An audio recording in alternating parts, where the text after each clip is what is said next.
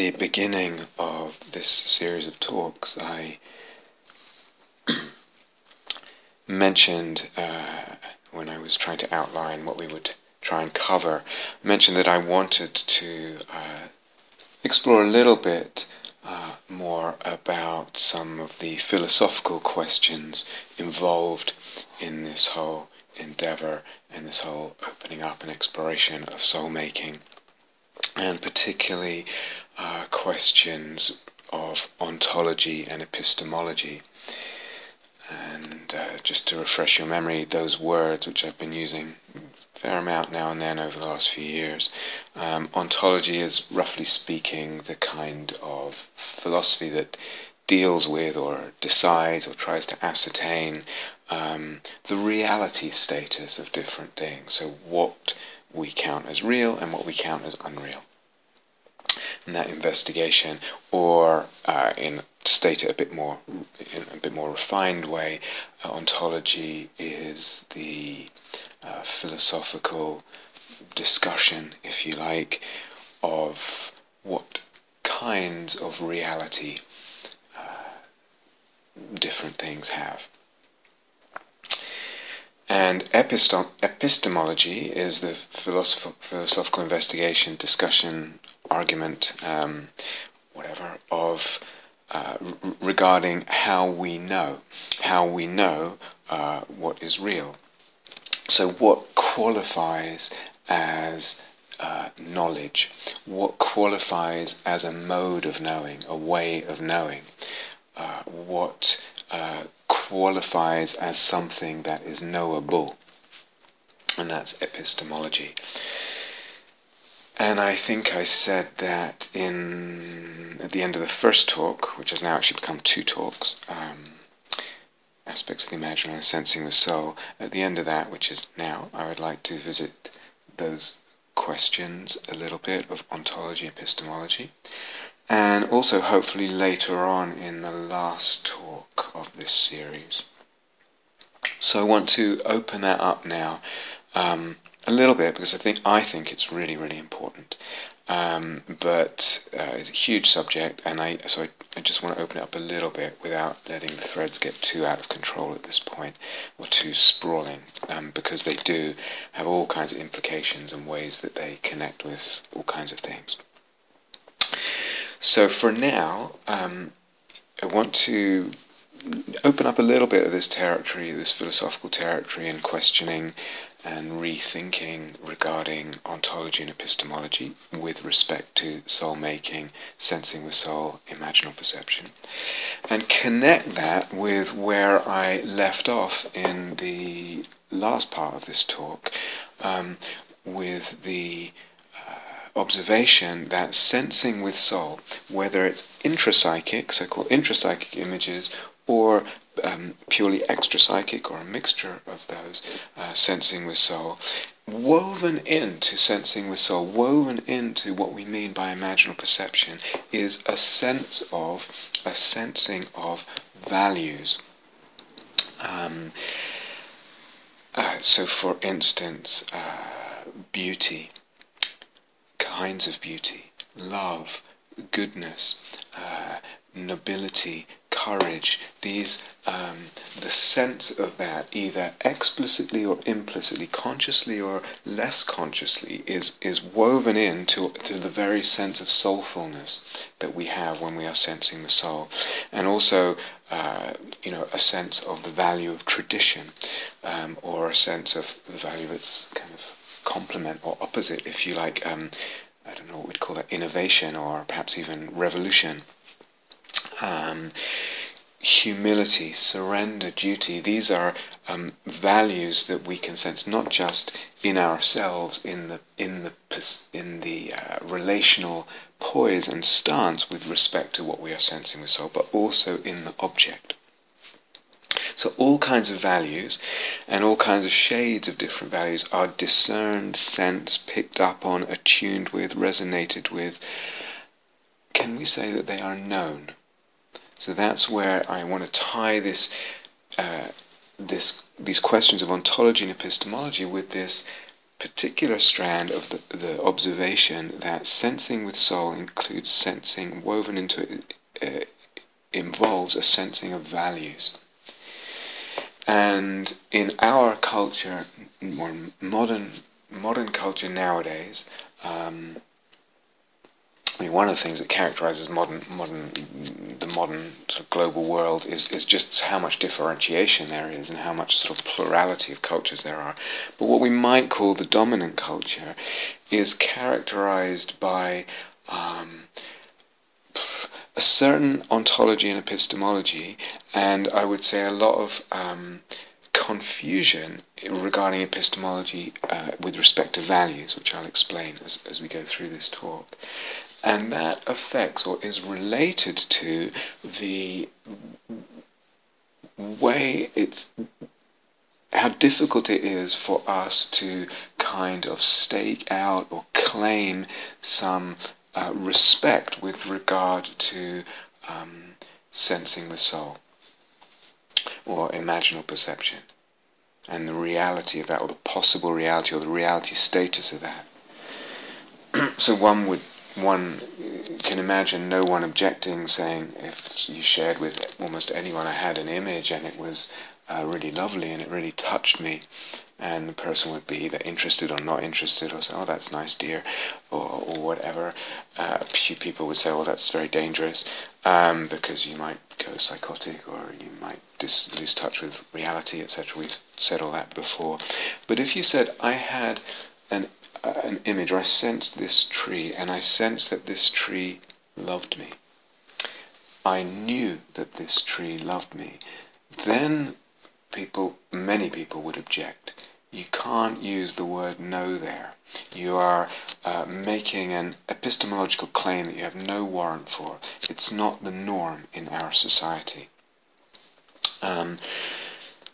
So you understand that when we try to open up and see what can we do with this question of ontology and epistemology with regard to the imaginal, we are confronted by a kind of contemporary cultural viewpoint that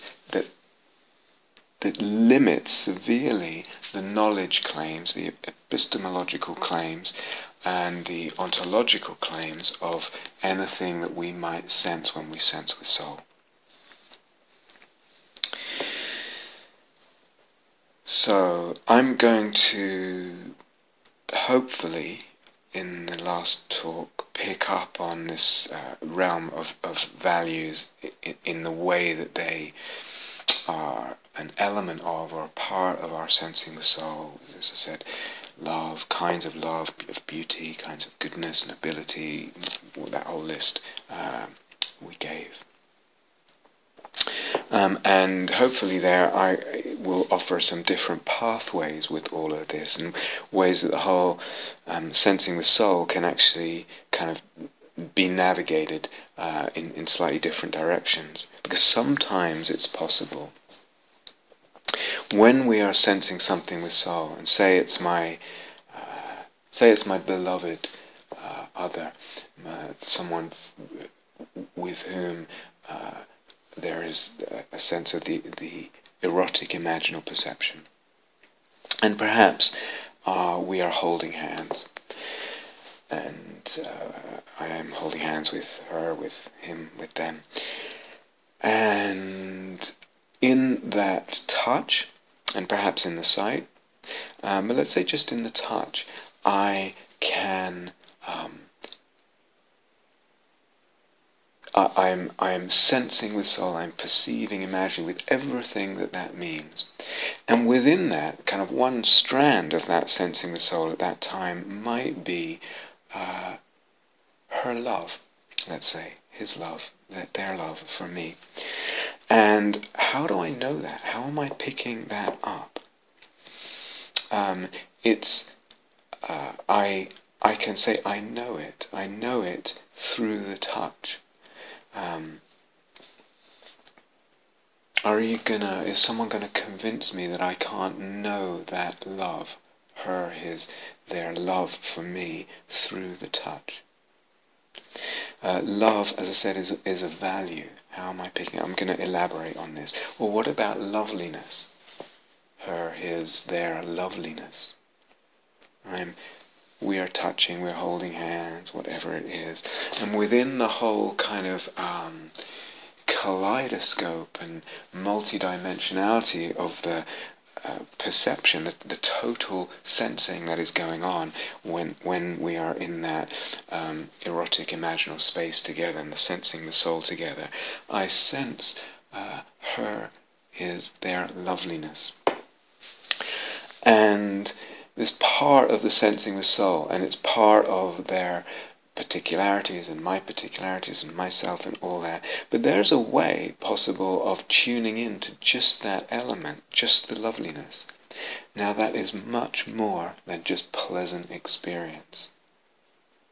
It's a particular kind of pleasant experience. But if I go into it more, it's almost like I can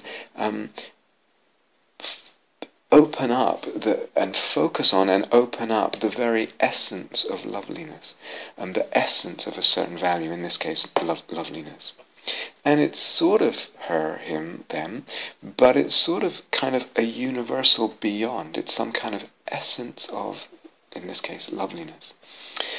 So it's almost like there's a whole other pathway that can be opened up when we sense with soul that I hope to return to later as a sort of additional possibility, perhaps in the last talk. But let's leave that for now. The main point is about values, and sensing the soul involves a sensing and, can we say, a knowing of values, and what does that have to do with the ontology and the epistemology and those kind of issues with regard to sensing the soul. So first, I hope a very brief sort of history lesson or historical perspective. Galilei, brilliant scientist, really, in Italy in the 15th century, 16th century. Believed that the world, he said, the book of the world, understanding the world is reading a book written in the language of mathematics. And this was a sort of fundamental, almost religious principle that he held. And in that view, he decided to kind of pick up on and reinstate a view that was prominent in one stream of ancient Greek philosophy, what's called the atomistic view of Democritus and I can't remember the other guy, Lucretius, was it? And so he said, when we deal with the world, there are kind of primary qualities. He didn't actually use that word; it was Locke that coined that word. But Galileo said something like, there are primary qualities. So, for instance, how heavy a thing is, whether it's moving or at rest and how fast, at what time it's happening, where its location, its size, its shape, whether it's this thing that I'm talking about or looking at or trying to investigate is a one thing or a collection of a few things or a collection of many, whether it's touching X or Y or not touching. So all those are amenable to mathematical representation. They can be measured and given mathematical, some kind of mathematical symbol or status. Whereas qualities like, he said, qualities like taste or sound or smell or colour, these are, again, it's Locke's actual phrase, but Galileo made the point originally that these are kind of secondary qualities. And he said these are more subjective qualities. There's something in the sensitivity of the sensitive soul, sensitive organism, and they're subjective. They are not real. Only primary qualities are real. They are secondary qualities and secondary qualities of a secondary status. Now, that idea enormously brilliant idea and very, very fertile idea in terms of giving birth to the whole scientific revolution there.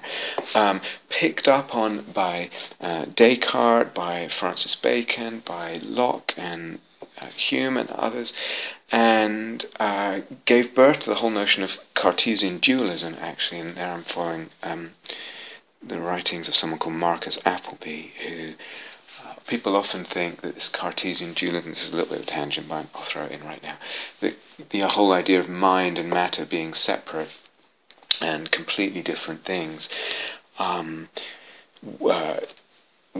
originated with Descartes, but was born in him or through him because of a kind of idea of a transcendent God, and that the mind, spirit, etc. was linked to that transcendent God. But actually, Descartes was much more secular in his thinking than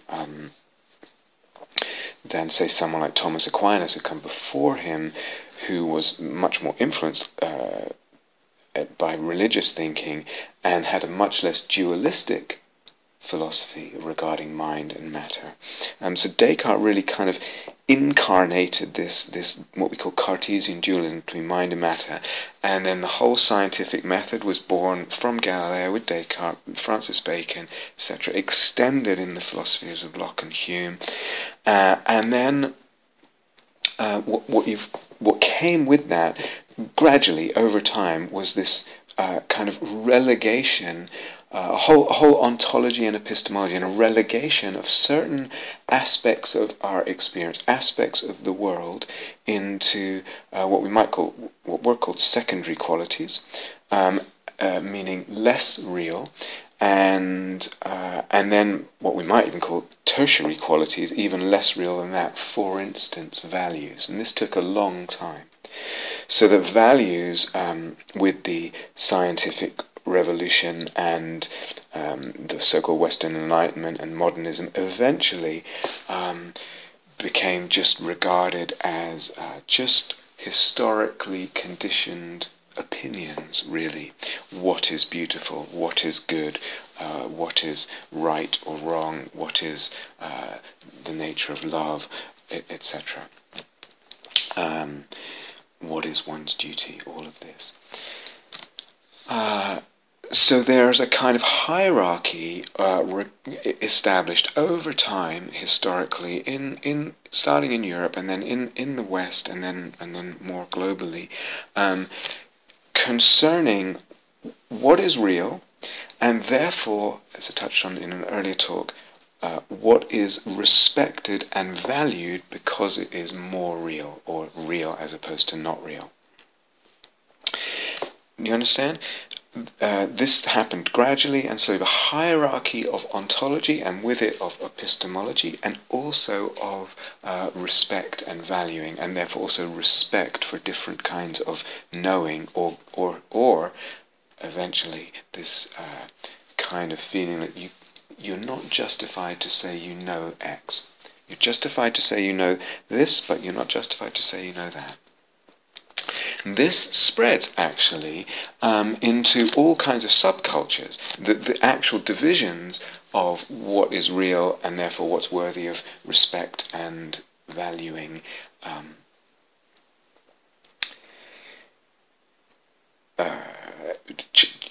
there's differences in different cultures. So, for example, in psychotherapeutic cultures, what's real and therefore what's worthy of respect, slightly different, and different among the different psychotherapeutic cultures, but also the different, if we could call them, spiritual paths, whether they're so-called secular spiritual paths or so-called religious spiritual paths.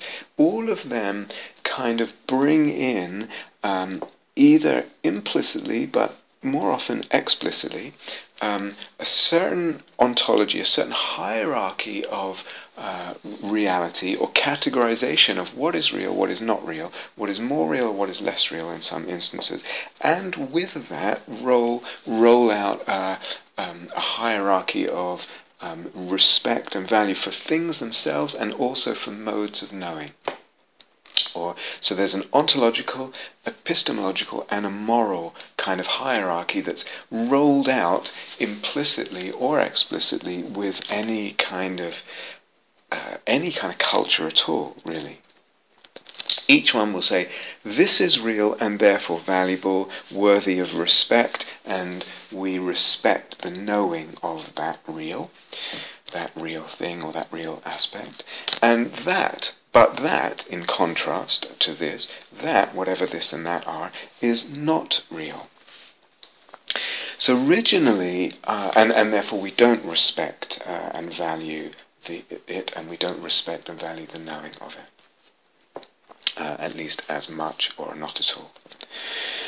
So originally, what started as a kind of liberation from religious dogmatism with the scientific revolution, with the Renaissance, and with the Western Enlightenment, what started as liberation became gradually, over several hundred years really, a kind of imprisonment of one form or another.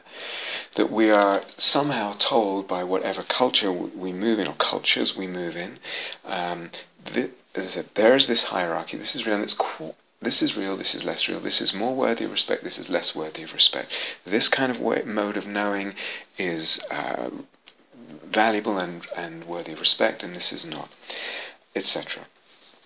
And that can actually become an imprisonment. So what started as a liberation in Europe in the just after the Middle Ages, becomes in some ways an imprisonment for us.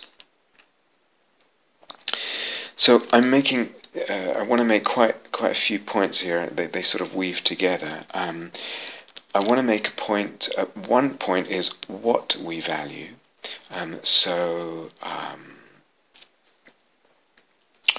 This changes, as I said, with the dominant ontology and epistemology.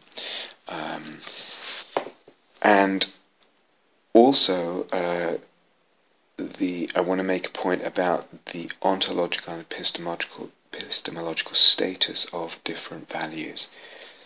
Okay, so I hope you can follow the different strands here.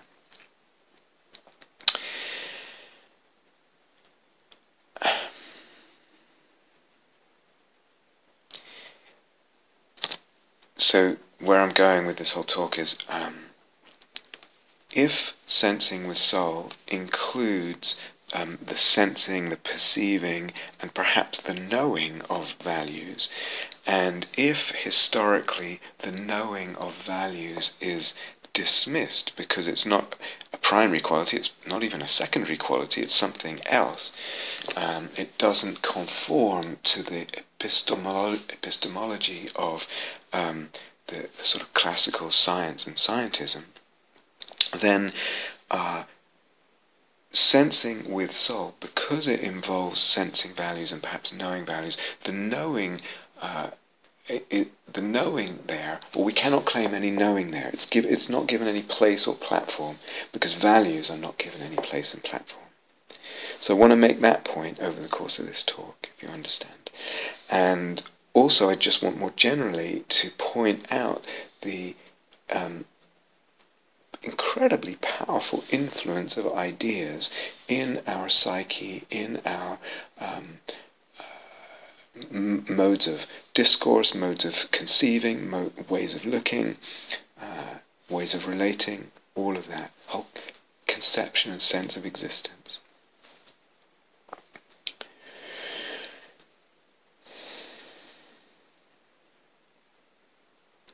So, in a way, actually, values can never be removed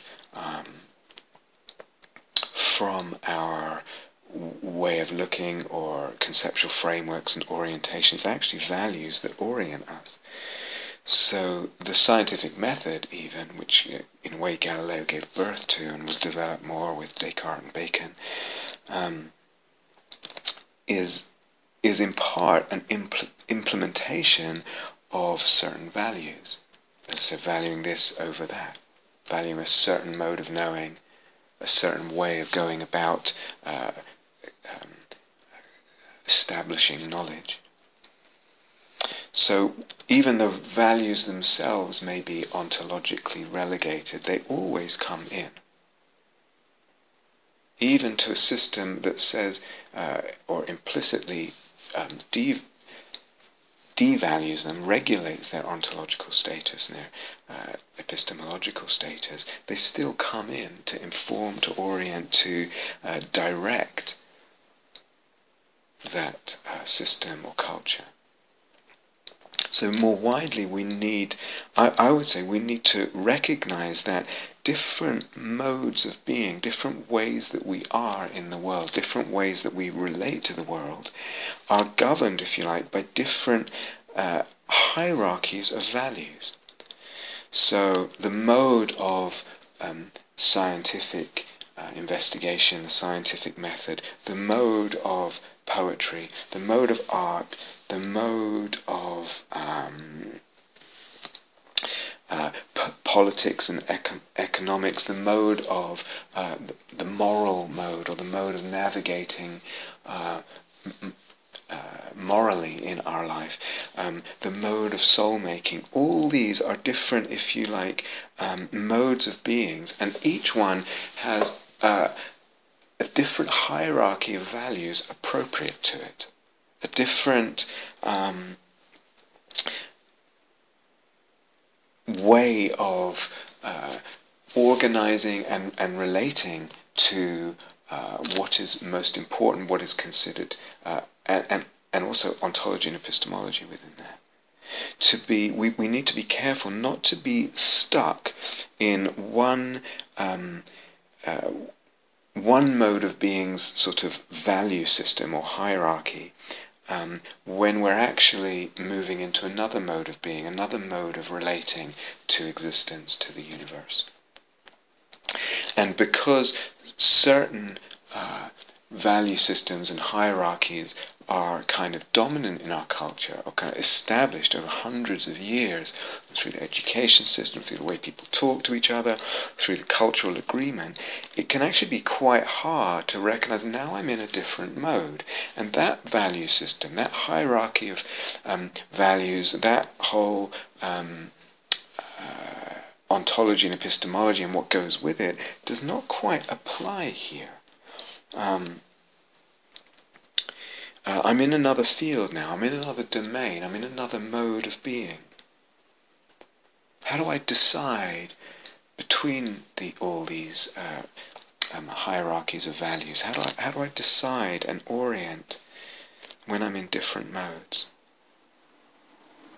And how do I prevent undue, how do I prevent one dominant mode, dominant hierarchy, overextending its influence, spreading like a kind of colonialism into areas that are actually beyond its reach, beyond its prerogative, beyond its purview, beyond its domain.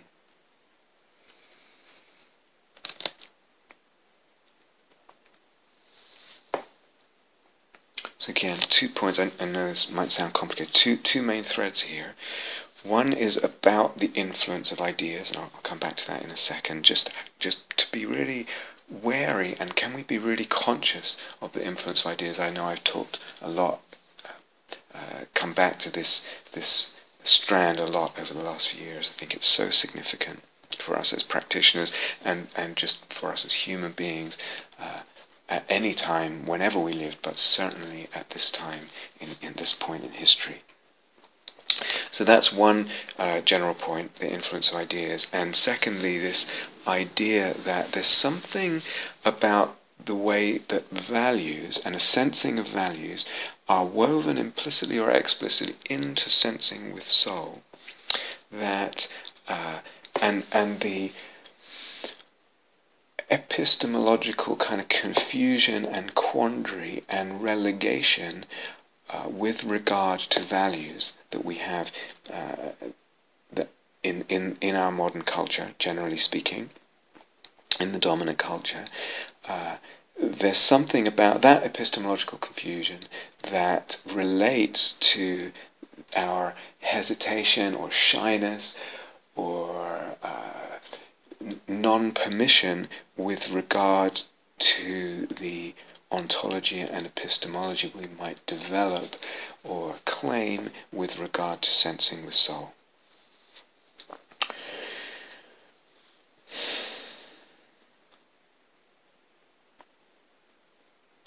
So with regard to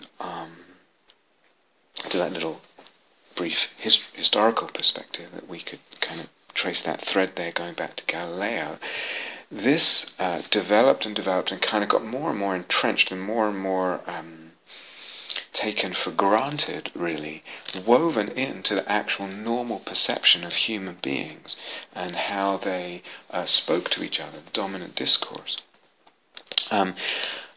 Unfortunately, for that whole perspective and the dominance of that whole hierarchy of values and perspectives, then came, just in the realm of physics, if we follow that thread from Galileo, then came Einstein theories of special and general relativity, and the quantum physics revolution in the early part of the 20th century, and the first roughly quarter century of the 20th century.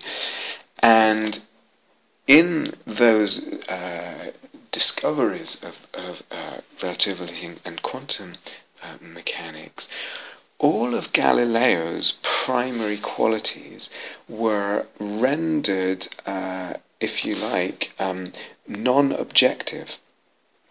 His whole point was these are objective elements of reality.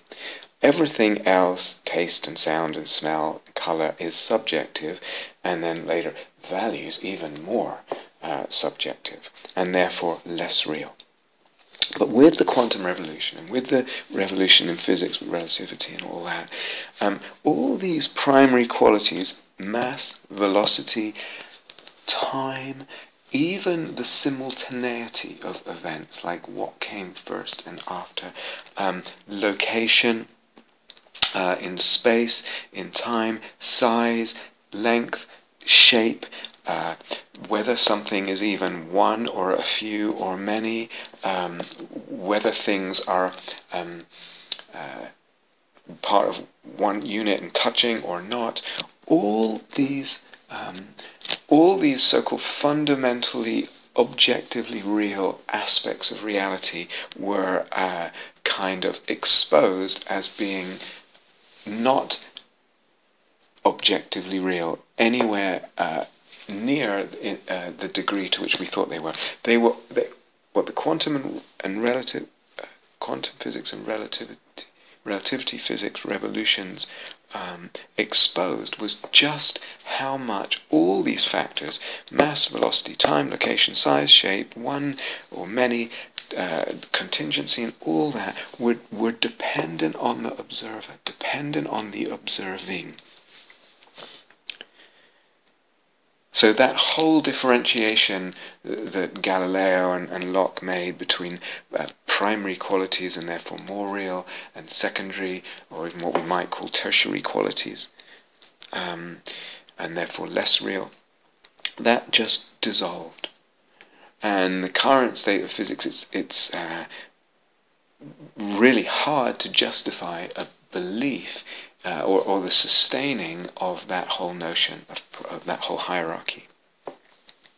And in a way, what we realize is all of these things, all of these elements of experience, including value experiences, all these aspects of reality, aspects of the world, involve the subject, involve the observation. Participation is implicated in all of them. They do not have purely objective reality. So that whole hierarchy, that whole structure, that whole edifice, that whole tower crumbles.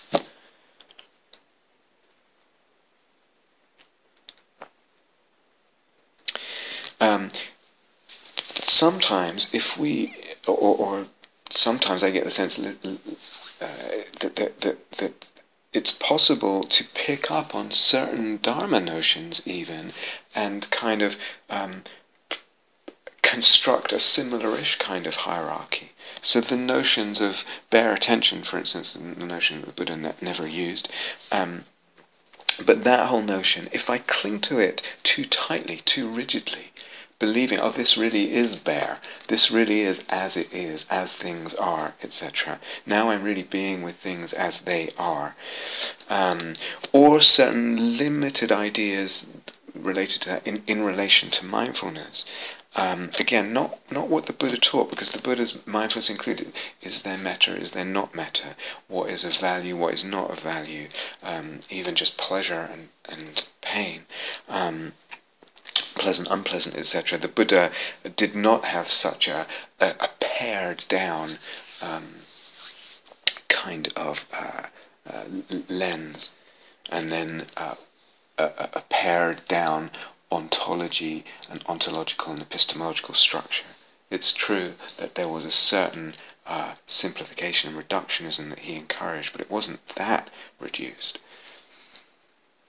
But similarly, with the science influencing the wider culture, and in a way, this whole Western Enlightenment and modernistic and scientistic influence coming in then to so-called spiritual cultures, and kind of implementing implicit or explicit ontological and epistemological hierarchies there,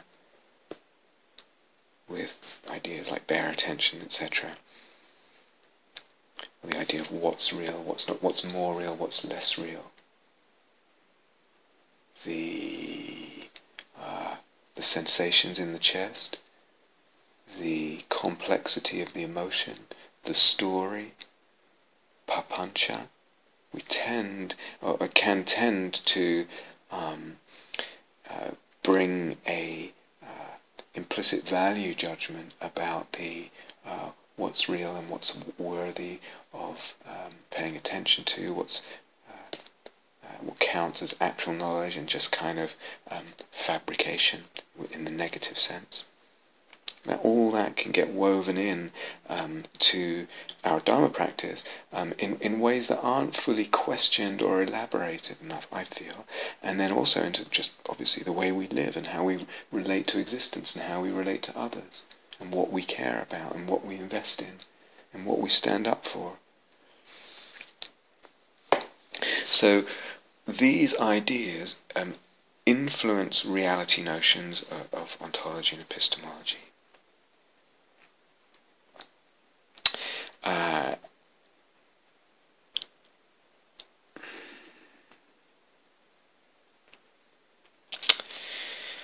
Ideas get a grip and shape our cultures. Plural, we move in different cultures these days. Ideas get a grip and they shape the cultures we move in, and therefore shape our beliefs, our assumptions, etc. in a really fundamental way, and particularly regarding our basic sense of reality, unreality, more or less real, ontology and epistemology, and therefore what is of value, and all that's related. As I said, 2 points woven in together: what we value because of reality notions here, ontological and epistemological notions, and also the ontological and epistemological status of values, like beauty or goodness or whatever it is, love. 2 themes I want to weave together, I am weaving together here.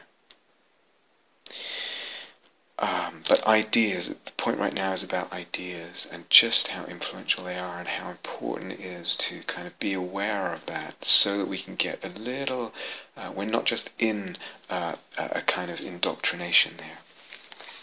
So Jung very wisely wrote, pointing out that at the time of the Renaissance, some people use that word Renaissance interchangeably with the Enlightenment and the Scientific Revolution, and other people point there were slightly 3 different movements going on there, but around that time, they all happened around the same time. He goes on, the newly won rational and intellectual stability of the human mind Nevertheless, despite the old religious sort of dogmas, etc., managed to hold its own and to penetrate further into depths of nature that earlier ages had hardly suspected. But this is the point I want to make right now. He goes on to say, the more successful the penetration and advance of the new scientific spirit proved to be, the more the latter, the scientific spirit, as is usually the case with the victor, became the prisoner of the world it had conquered. The more successful the penetration and advance of the new scientific spirit, the more the latter, as is usually the case with the victor, became the prisoner of the world it had conquered. The more the scientific spirit became the prisoner of the world that it had conquered. In other words, as I said earlier, what was initially a liberation can so easily become, and has, I think, to a certain extent and in different ways, and it's quite complex, become a kind of prison for us. Prison of view, prison of assumption, and therefore prison of limitations on value and care in regard to the world.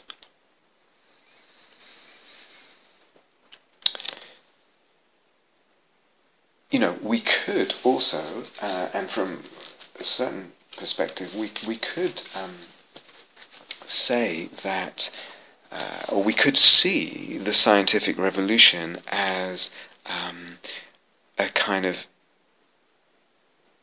initially it was, in soul-making terms, we could see it as that initially when it happened there was a kind of shattering of the vessels, although it really took a while for it to really take hold.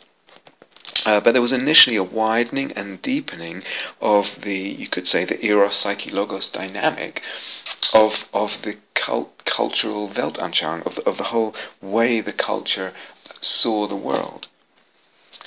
What was then attractive, the eros, the impetus of scientific penetration, investigation, and the widening of the embrace of science, and the image of humanity in that endeavor, and the image of what the world was, and the psyche, and the logos, the concept of, again, what was real, what was not real, what a human being was and was not capable of, and what reality, what nature was and wasn't. Because it sought, there's the eros, it sought, after all, to know things more widely and deeply, to penetrate them, their nature, their working, and also the laws that govern their behavior. Laws are kind of another dimension, physical laws, whatever it is, E equals mc squared, or Newton's laws of acceleration, or whatever, or Maxwell's laws of electromagnetism. These laws are another dimension of the being of a thing, in a way. It's different, though in some sense it's similar to the kind of imaginal dimensions of a thing. If you like, we're talking about dimensionality now. In the way psyche and logos give or create and discover other dimensions in the soul-making process, we can also talk about the way physics discovers and discovers physical laws that kind of pertain to things themselves, but they're another dimension of things. The laws that govern the movement of an electron kind of belong, or so to speak, are part of the electron, but they're a kind of another dimension of the electron. So there's a kind of erotic movement, a movement of the imagination, a movement of the logos, a shattering, a widening, an opening of that initially. And then it's only in time that when there's a kind of shrinking down to the scientism. Remember, scientism means this kind of belief that everything can be reduced to science and reduced to a kind of physicalist, materialist, usually atomistic explanation of everything in the world, everything human, and all the elements of being human, everything in nature. So it's only with that shrinking down to scientism and physicalism of the sort of classical, when the classical science model shrinks down that way, that if we look at it this way, that the eros, psyche, logos dynamic, the soul-making dynamic that we could say was part of the whole movement and shattering of the scientific revolution, the soul-making dynamic of the culture, it's only then, with the shrinking down and the rigidification, that it gets frozen, that dynamic. What happens, what would happen, or might there be a place now for keeping that scientific method open, as I said, as one of the modes of knowing, one of the modes of being and investigation, with its own hierarchy of sets of values and ontology, epistemology, and all that. And keeping that open, and perhaps opening soul methods of knowing. Recognizing that these two can live together, can complement each other, and actually expanding both further. Maybe at this point in our culture, more widely, maybe some kind of growing of the sort of meta-level ontology and epistemology to allow both those movements, the scientific method movement and the, let's say, the soul method movement, the soul method of knowing, to allow both those to expand and complement each other would be perhaps a step in unfreezing the soul-making dynamic, the eros-psyche logos dynamic of the dominant culture. We could look at things like that.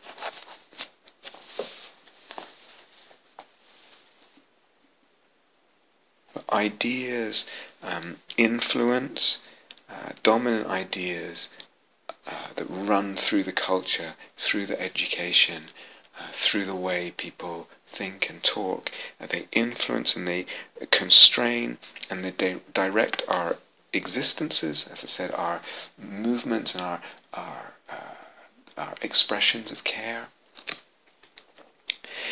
And, of course, they direct practice.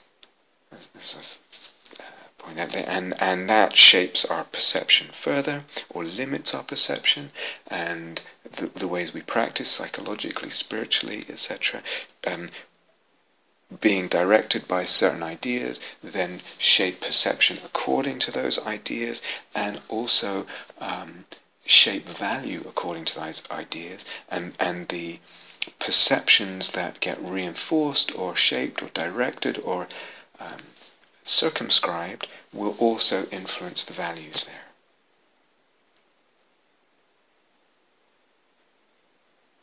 It's so prevalent in the larger culture and in whatever we might call psychological, spiritual cultures, subcultures. I read an article in The Guardian some years ago by a guy called, I don't know who he is actually, Stephen Tompkins, and he just pointed out the Bible doesn't state anywhere that it should be read literally. Yet an all-or-nothing approach, I'm kind of quoting him now, yet an all-or-nothing approach is the core of many Christians' faith. I believe fully in that the world was created in 7 days, the universe was created in 7 days, and this and that, and Jesus literally physically ascended to heaven or whatever. And if I don't believe that, then the whole show goes out the window. So for many Christians or Muslims or Jews, this kind of literalist approach is really core to their faith. But the Bible itself doesn't say anything about being read literally. Biblical literalism, he goes on to say, is by no means an essential Christian tenet. Okay, he's talking about Christianity now. We could easily apply it to other religions. Biblical literalism is by no means an essential Christian tenet. No creed says anything about how to read the Scriptures. The Bible is the Word of God, Christians believe, but why should the fact it's God's Word mean it has to be read with naive absolutism? In other words, why can't it's God's Word? You can say, okay, it's God's Word. Why can't we say God is a poet? Or Spirit is a poet. It was written by the Holy Spirit, and the Holy Spirit speaks and writes more as a poet, more as an artist. And then, he points out, and many people know, part of the problem is historical, that something happened with the Protestant Reformation. I don't think it was actually primary in what Luther intended, but the kind of, one of the things that he sort of favoured and that came out of that was a very literal interpretation of the Bible and a real limitation, a real tight circumscribing on the range of how Scripture could be interpreted. So really kind of fundamental shift that happened there, and part of the result of that was religious fundamentalism. And that influences so much in the way one then sees existence and the whole hermeneutics, interpretation of our existence, of our perception of existence. And it does so even for those who are, that movement, I think that literalism, that biblical literalism affects, influences not just those who we might call these days religious fundamentalists. It also affects many other people who consider themselves religious, and the wider culture, even the secularists, or people who consider themselves secular and non-religious.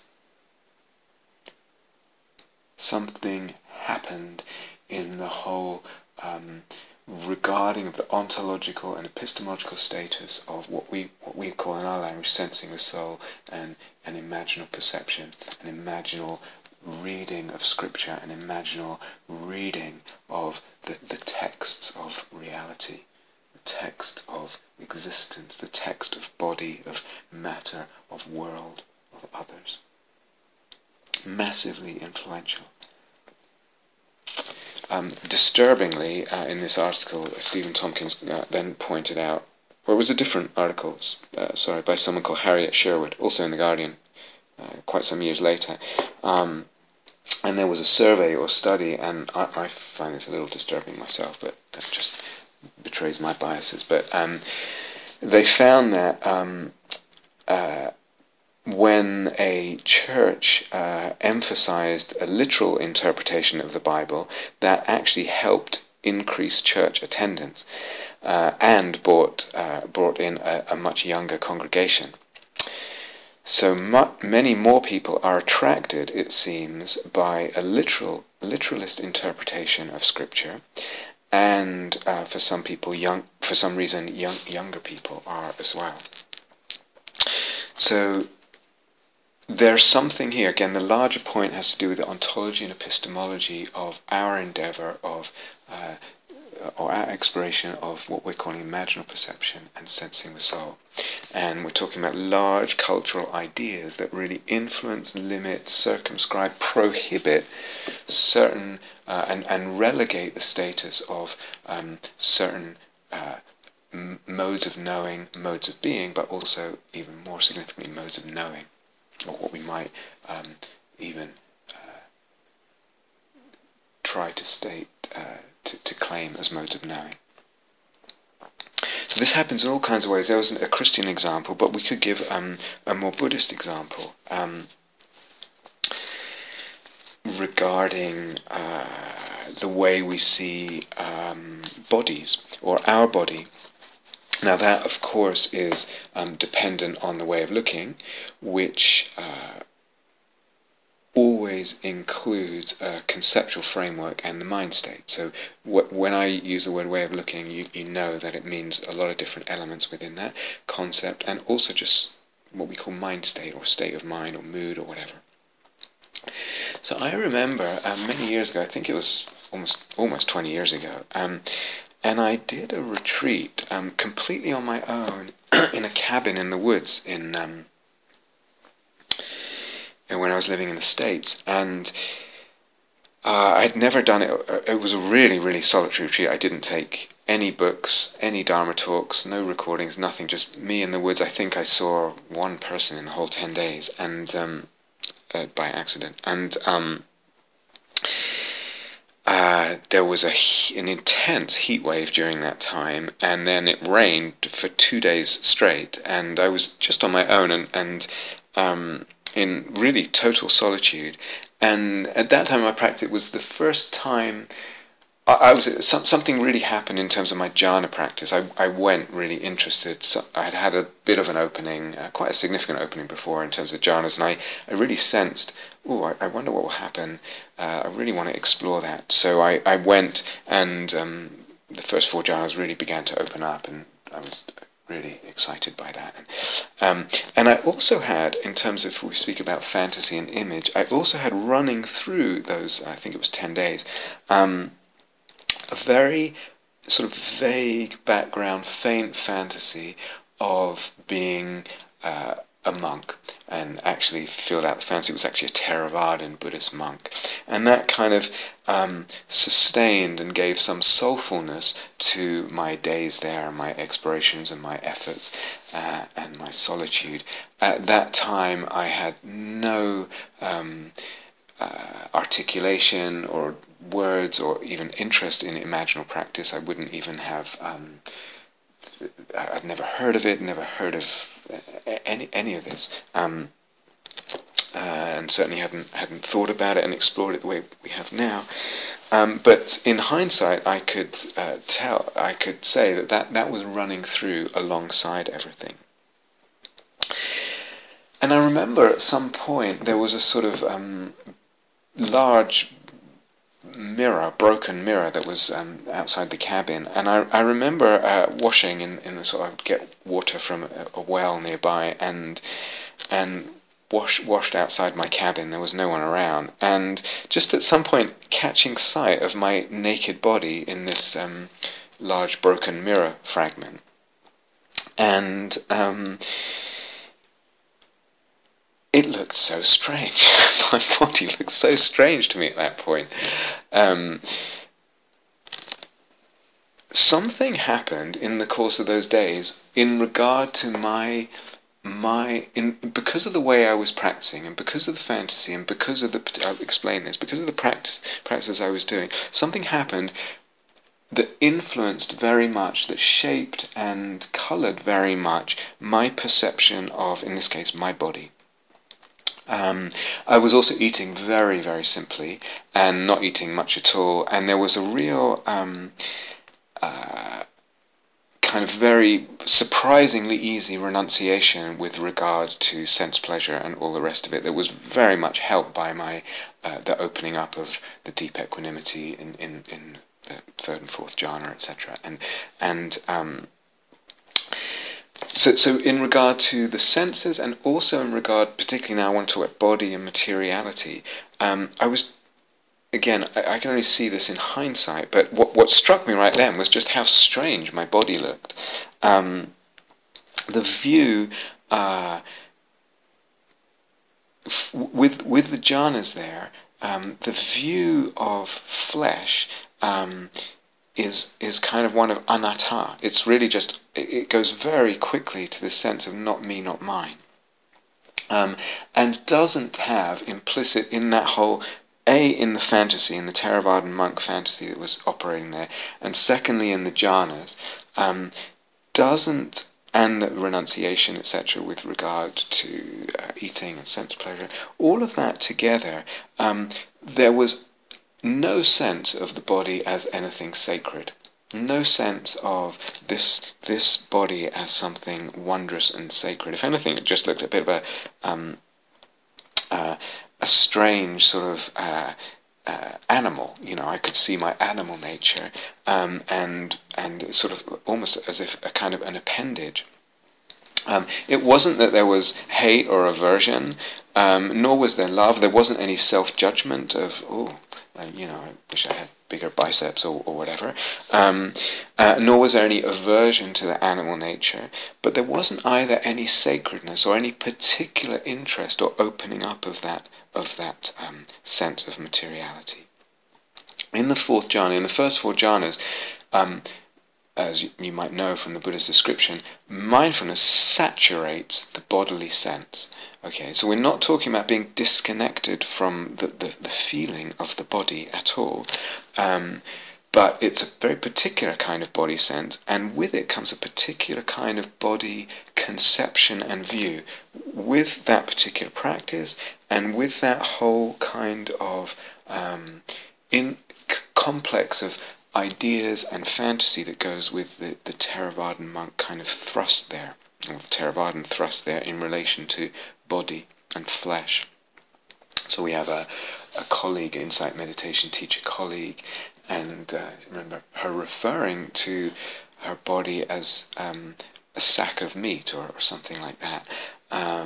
And it wasn't that it was particularly aversive, but she was saying it because, well, it's a kind of way of referring to it that is one of the strands that's very strong in the Theravadan lineage, in which she was very firmly rooted, is very firmly rooted.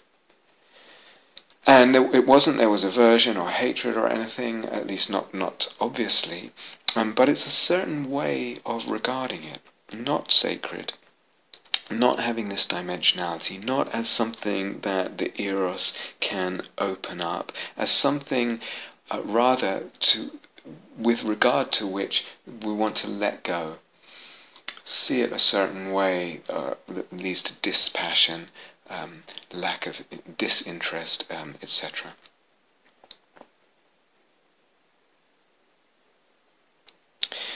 So, as I said, in the first four jhanas, the Buddha called them rupa jhanas. They are really body awareness jhanas. Primarily that's really the dominant experience, but the body awareness undergo. In other words, the awareness is of the energy body. It's of that space, and then the different frequencies or textures of that space change. But it's not that we're out of the body or it's disconnected in some way. Body awareness is saturating and suffusing the body sense, but there's no real interest or focus on the materiality of the body, and certainly not an opening up of that sense.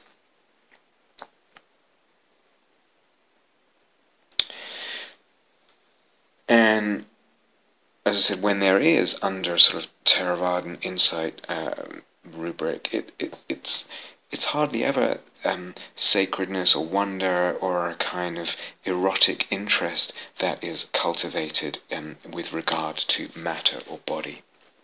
It's more letting go, disinterest, a minimum of involvement, just enough to keep it together so that you can liberate yourself, or regarding it as just the four elements in a kind of reductive way. Let's not get too excited about this, it's just the four elements. Or it's kind of on its way to being a corpse, it's already a corpse, one imagines. The body is dukkha, etc., etc. The point is, here was a certain fantasy and set of ideas that I had absorbed, and I actually was really helpful and really taken with. I was really taken with them. Borrowed from the Pali Canon, Theravadan Buddhist logos and fantasy and set of teachings regarding body and materiality, and that massively influenced my body perception and conception. At that time, vividly, immediately in the perception, as I caught sight of myself in the mirror there, of my body in the mirror.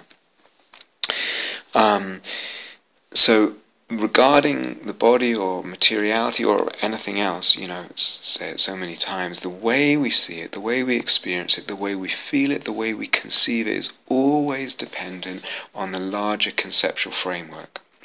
Whether that's Pali Canon, Theravadan Buddhism, whether it's Tantric Buddhism, whether it's popular secular culture, and we tend to regard the body in terms of self-judgment, or certain body types are elevated or denigrated, or this ego identification gets involved. Or if it's the larger conceptual framework of the kind of cosmology of, say, indigenous Amazonian person, always that larger conceptual frame, the larger idea's influence, the larger idea set of ideas, as well as the mind state in the moment, and there's a huge range in that, as well as the feeling in the body and the image of the body.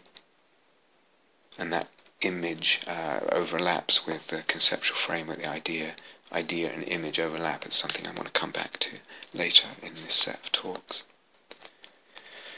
So something like body materiality, hugely influenced by all that, and the point I want to make now is how much is influenced by idea, how powerful ideas were, and what are, and what ideas are we absorbing from, certainly from the wider dominant culture, but also from the individual cultures, the subcultures, if you like, that we move in and are educated by and in.